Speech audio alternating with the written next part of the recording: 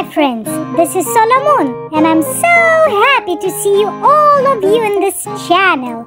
So, let's start the story about, you're right, Betty and Lucy. Do you know how to write B? We need to repeat alphabet. Hey, be careful with the ball! Okay. And they start to sing an alphabet.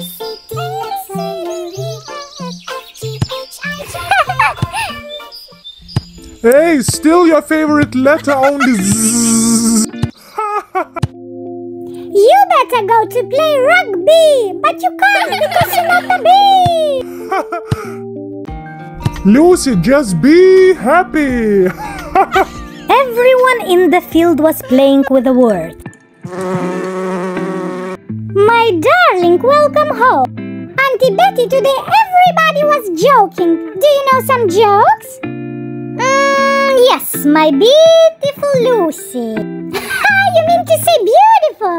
You see, Lucy, to be a joker, you need to be smart. You need always know what to say. Do you know who wrote Romeo and Juliet? Yes, it's William Shakespeare. So once he said, be or not to be. William does not talk about be. It's come late, but Betty and Lucy were still talking.